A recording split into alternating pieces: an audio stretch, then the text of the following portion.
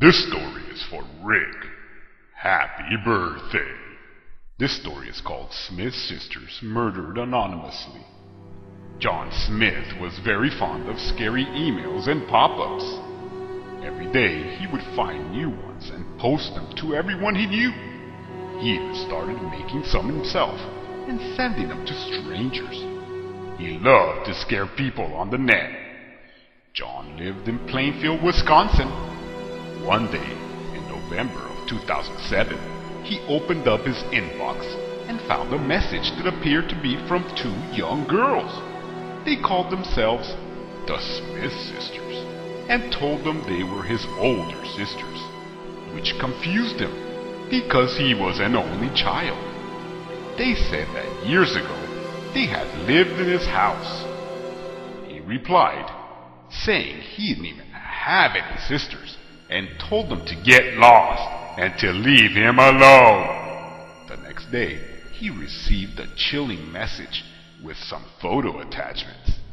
The first photo was of two young girls. The caption on it said, "Smith Sisters Murdered Anonymously."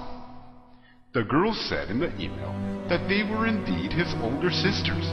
They told him that in 1993, they had lived in this house. His bedroom had once been their bedroom.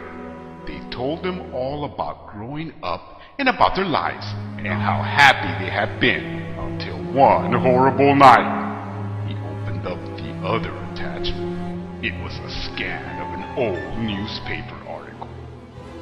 In 1993, two sisters were brutally murdered in the small town community of Plainfield, Wisconsin. Lisa Smith, 19, and her sister Sarah Smith, 15, were attacked in their parents' bedroom of the night of November 17th, around 1:30 a.m. The Smith sisters were lying in bed when a crazed killer broke into the house. No one heard them scream. In the morning, their parents found the dead bodies of the Smith sisters hidden in the bedroom closet. They had been skinned alive. The killer was long gone, and no trace of him could be found. They had been murdered anonymously.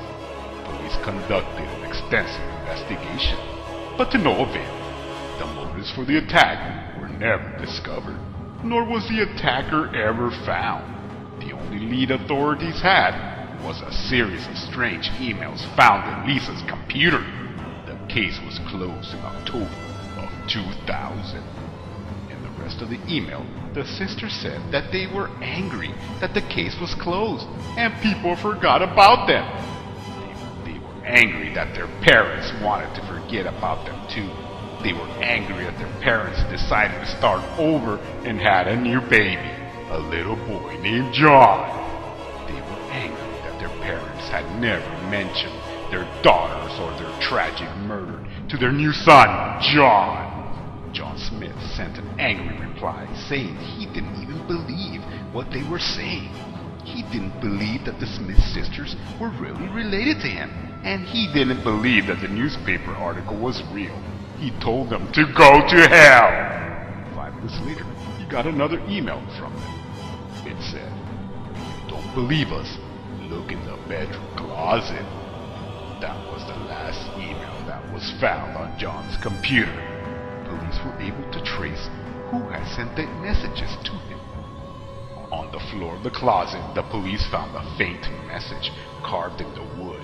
It simply read, "Lisa and Sarah, 1993. Underneath that was another carving that read, "John, 2007. No one knows what John did next, but in the morning, John's parents woke up to find their son missing.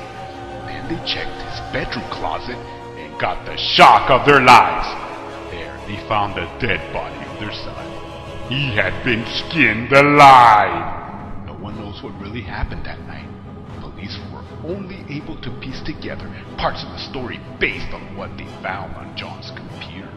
The parents were devastated. How could this happen to a family?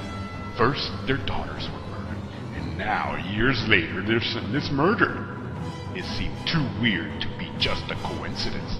Two sisters are murdered, and then years later their brother is murdered in exactly the same way.